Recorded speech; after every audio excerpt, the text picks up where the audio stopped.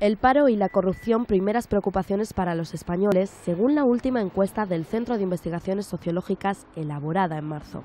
Ambas han aumentado ligeramente, situando el desempleo por encima del 80% como primera causa de malestar para los españoles, seguido de la corrupción con casi un 51%. El último barómetro del CIS sitúa en tercera posición los problemas de índole económica y ya en cuarto lugar los políticos y los partidos. El orden de las inquietudes de los españoles no ha variado en la lista del CIS respecto al mes anterior, porque en febrero los porcentajes fueron muy similares, salvo la subida inferior a 2 puntos que ha experimentado tanto el paro como la corrupción. Por último, cabe destacar que en el ranking del CIS, el quinto puesto lo ocupa la sanidad, seguida de los problemas de índole social, la educación y los recortes.